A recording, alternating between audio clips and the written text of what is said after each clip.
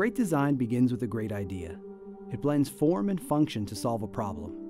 In manufacturing, design is limited by tools and technique, but the tools are changing, and the only limit is imagination. Additive manufacturing has the potential to truly revolutionize manufacturing. And an important aspect is the ability now to capture the manufacturing process in a digital environment. The best analogy I have is Minecraft, right? Where kids will play for hours putting little blocks in the right thing to create this intricate structure. We can do that with this technology. Additive manufacturing is the industry term for what you probably know as 3D printing, machines that use polymers or metal to build something one layer at a time.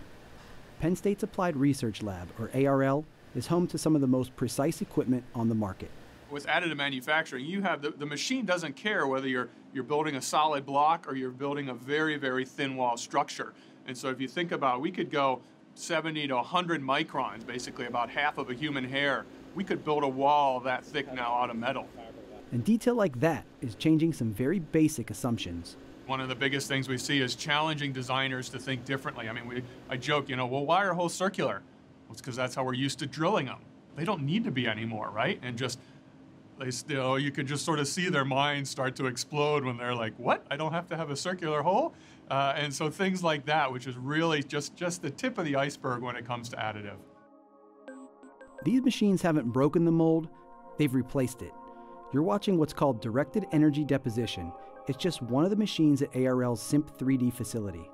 Basically how it works is there's 4 copper nozzles down at the bottom of this cone that feeds powder out in all directions. And then a laser comes down through the center of this portion. And then anytime the laser's on, the powder's underneath it, the material will fuse into place. It's like welding, with uncanny accuracy. The machines can create new objects and repair old ones. It can even use multiple materials on a single build, metals like titanium, stainless steel, aluminum, and nickel alloys. Powder bed fusion is a different approach. They actually take a vat of powder and they will scrape a small layer on the order of 20 to 60 microns across your building plane, and then the laser will solidify that layer. The layers are so fine, complicated builds can take days, but the precision is appealing. One aspect that we're deeply involved with, and have several actually ongoing programs, is the application of the technology for sustainment of military systems. For the military, additive manufacturing could mean parts on demand, saving time and money by keeping aging equipment in service longer. But there's a catch.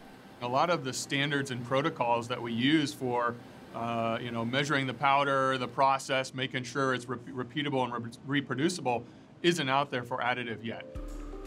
Before a part can go into service, the results need to be predictable, and that means extensive testing. Qualifying a flight-critical component for the Department of Defense can take years. Researchers want to know how the powder performs and if it can be reused. The machines are continually tested for consistency. The parts undergo even more scrutiny. They're tested for strength and fatigue and examined layer by layer for anomalies. But the attention to detail has led to a critical success. The Applied Research Lab partnered with Naval Air Systems Command, or NAVAIR, to make this flight possible. This is a historic moment. The Navy's first manned flight with a critical component created through the additive manufacturing process. It's a titanium link and fitting, small enough to fit in your hand. One of 4 identical parts that helps hold an engine to the wing of V-22 Osprey. The piece was wired during the flight, letting engineers measure performance in real time. This was just a demonstration, the first step towards formal certification, but the Navy has already identified 6 additional safety-critical parts they plan to test over the next year.